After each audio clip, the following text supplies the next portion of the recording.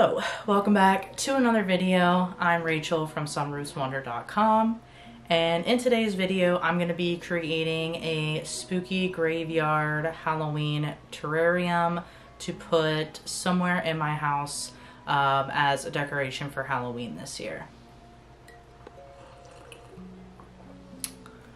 So I did have to go out and get everything to make this terrarium, including the terrarium itself.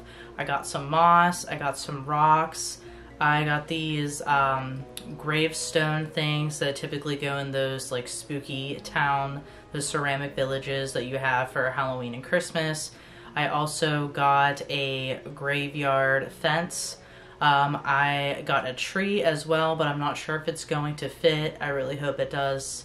So let's just jump right into it and start building this Halloween terrarium. Okay, so I have these rocks I'm going to put on the bottom. I have a sorted pack of fairy garden moss. I have this tree, but I'm not sure if it's going to fit. And then I have a fence, as well as these little tombstones, and then some small rocks and crystals.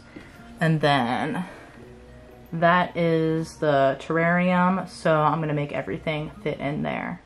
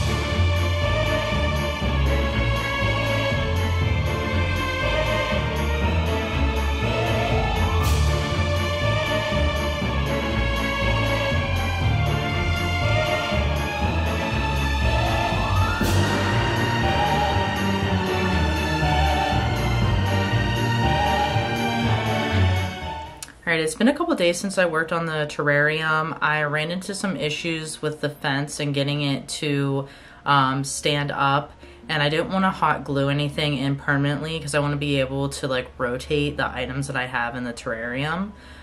So I decided to hold off and get a couple other items, and this tree that I got didn't fit, which is really disappointing because I love this bright color of this tree.